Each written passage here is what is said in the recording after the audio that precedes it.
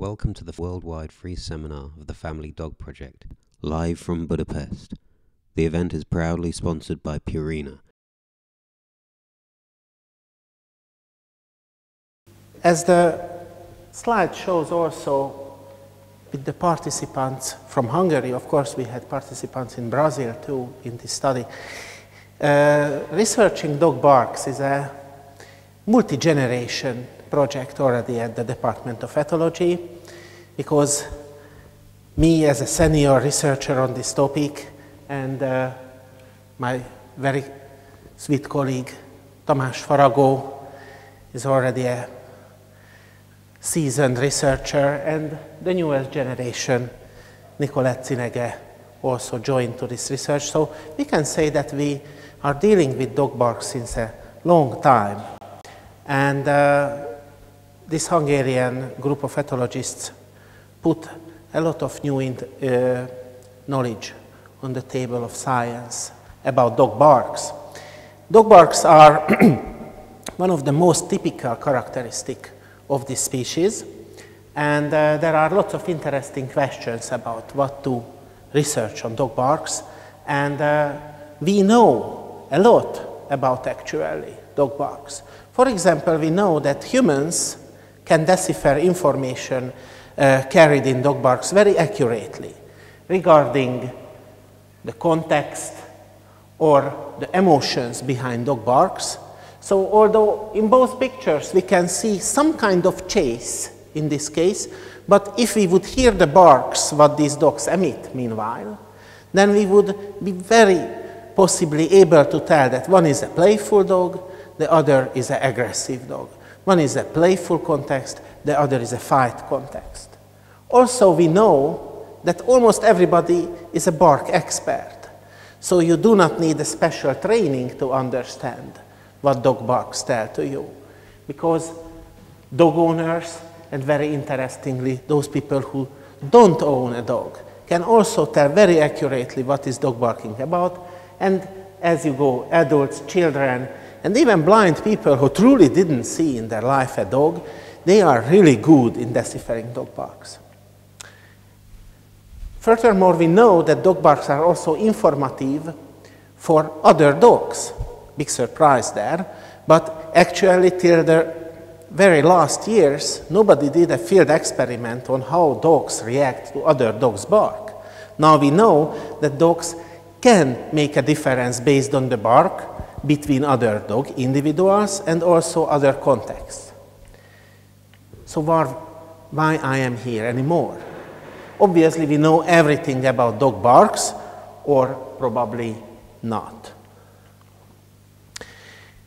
About 3 weeks ago, I did a Google search, and I was looking for the search term dog barking. And not counting the downloadable dog bark sounds to your mobile phone, the 10 first relevant hits on dog bark, for my biggest sadness, for example, did not contain any about our research. But all the 10 other was about how to stop dogs barking, how to eliminate dog barking, or my personal favorite, the hell of living next to a dog that won't stop barking. So obviously dog barks can be a problem. We meet with the phenomenon what is called nuisance bark, and this is a serious thing. I mean, people get into almost physical fights, but definitely legal fights over excessive dog barking, and it can go on till the even removal of the dog from the given neighborhood. For example, this little note was inserted to a post box in India, where somebody was so annoyed by the neighbor's dog barking that started to make such noises, for example, firecrackers and so on, which technically tortured the dog to bark even more. So it was a personal vendetta on dog barking. Therefore, we have to realize that excessive dog barking is a worldwide problem, and this is a major part of noise pollution. Now we could talk about that. What is exactly noise? Obviously, for noise, there are lots of definitions, usually technical, or I would say abiotic ones. For example, this very nice one from Miller back in the 1970s, which is irrelevant or excessive sound is undesirable, and therefore it's a noise. You can list road traffic, music, loud music, machines, construction work. So usually some kind of abiotic feature like intensity, monotony, loudness, too much sound, and so on, which can be considered as noise. Of course, there are problems with defining noise also.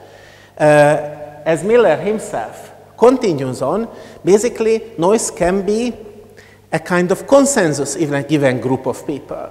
It's not very clear-cut what is noise many times.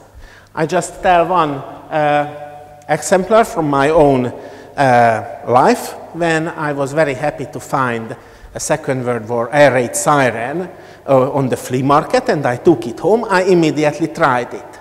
And as I tried it, my parents, who were obviously little children during Second World War, immediately came out and immediately forbade me any more happiness with this siren because it didn't awake nice memories from them. So the so-called siren effect is true for noise too. There are people for whom, or situations, when a sound can be very useful and warning, and at the same time the same sound can be an awful noise. What can the biologists tell about it? I would like to introduce a new theory which is basically focuses on the communicative relevance of particular sounds, making them as noise. Because there are biological sounds, very well-known sounds, for example, baby cries, which are obviously useful sounds because elicit caregiving behavior from the adults. But at the same time, we know exactly from research that baby cries are basically the most annoying sounds what people can hear, obviously biological sounds. We cannot habituate to baby cries. And we hypothesize that dog barks may do something similar. Dog barks may evoke awareness, but when we cannot react, they may become a stressful nuisance. Now, how to test this? Obviously, in this experiment, what I am talking about here, we did playback experiments. So people had to listen to particular dog bark sounds, and we had the following questions. We wanted to know whether the acoustic setup, so how that bark sounds, has something to do with the nuisance effect. We wanted to know that whether that inner state or mood, what people think the given dog is in, has something to do with the nuisance effect. And we had the last question, whether, for example, men or women react more stronger to annoying barks. It was a parallel study in Brazil and Hungary. So Brazilian and Hungarian university students were the subjects, 50-50 in ratio of men and women, and altogether 160 subjects. We constructed bark samples from natural bark, individual barks, based on 3 acoustic features: the pitch, the tonality, and the pulse, how fast is the bark, was varied in these sequences. So there were, from each category, 3 kinds, low, medium, and high level. So from this 3 times 3 times 3 is 27 kinds of dog barks. I hope that I can show the 2 extremes. So for example, if I can play this.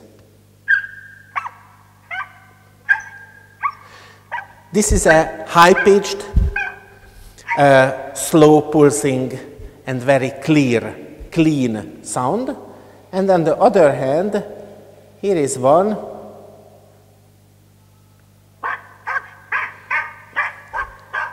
which is the other extreme, harsh, fast, and deep.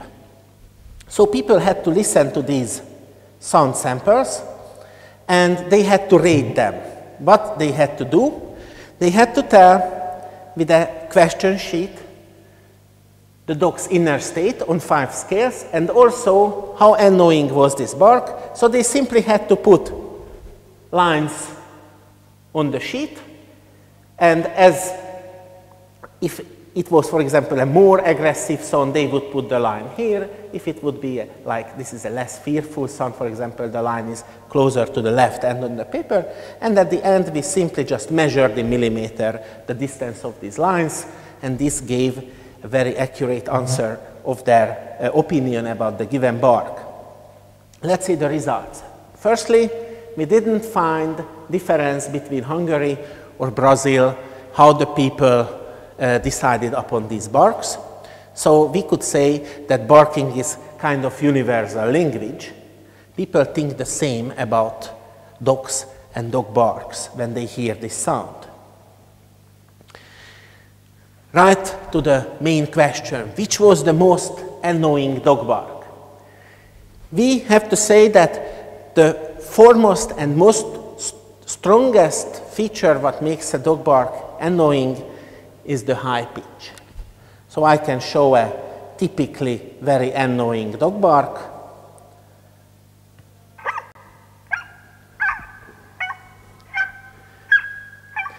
These kind of sounds absolutely annoy people. At the other hand, a very different type of bark also makes us annoyed. These are deep sounds, but they are fast and harsh.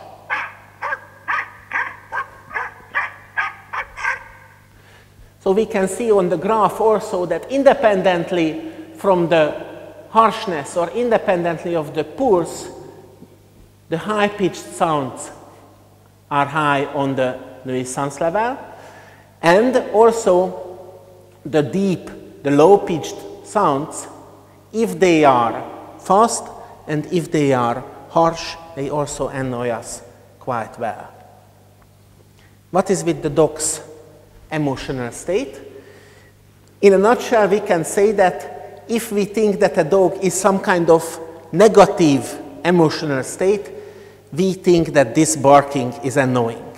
At the same time, if the dog is in some kind of positive inner state, by your opinion, we think that the sound is less annoying. There is an interesting U-shaped curve in the aggression graph. It means that in general, aggressive dogs, we think they are annoying, but also the not so aggressive dogs can be annoying because those are the dogs which bark high-pitched and clean voices. And what is with the sexes? Of course, you could say sex counts. Men were much more annoyed in general by dog barks than women. And then let's go to the conclusions. What is the communicative relevance of barks? Why they become so annoying? Let's start with the high-pitched barks. In the case of the high-pitched barks, we can see the parallel with other biological sounds like baby cries, like cat mews, and of course the obnoxious sirens. These are such sounds what you cannot habituate to, and these sounds make you want to intervene. These sounds in dog bark are typical for dogs in trouble. For example, we already heard about the separation anxiety. Left alone dogs typically bark on a high-pitched, clean tone. So these sounds you cannot habituate to, you want to intervene, but you can't because it's the neighbor's dog, so you get nervous. What is with the fast, harsh, deep voices? These are resembling to the barks of the dog's ancestors, the wolves. These are resembling to the possibly original function of dog barks: warning, deterrence, call for fight. Again, a sound what we cannot ignore. We want to intervene, but we can't, so we become nervous. And what is with the sexes? Why women are less annoyed by dog barks than men? For example, because women might be more empathic with dogs. They get less stressed when they hear dogs. But men, in many studies, turned out to be much more intensively reacting to baby cries also. So maybe this is a similarity between men reacting to baby cries when they react to dog barks, also with higher emotions. And about closing thoughts. The ASPCA has a very nice, I couldn't tell nicer, so I rather cite it from them, a very nice thought about dog barking, which is basically talking about that dog barks, as they are communicative sounds, can have many causes, many meanings. And to treat excessive barking, which can become nuisance, we have to find why the dog is barking, why the dog is barking so much, why the dog is barking on that particular voice. And of course, I could add to this thought that also very interesting would be to know that why particular people are more annoyed by dog barking than others. For example, we saw one possible case, the difference between men and women. And just a few more funny pictures, which firstly emphasizes that there can be meaning in the annoying dog bark. Maybe the zombies are outside. And of course, another which can be also a warning how not to treat excessive dog barking. Don't yell with the dog, because maybe it will be happy for its new barking companion. And we are very proud to this new publication, which is the first which examined annoying nuisance barks from the biological aspect. We are very happy to have excellent Brazilian colleagues, Professor Tokumaru and a young colleague, Taisa Haines, and of course, thank you for the attention.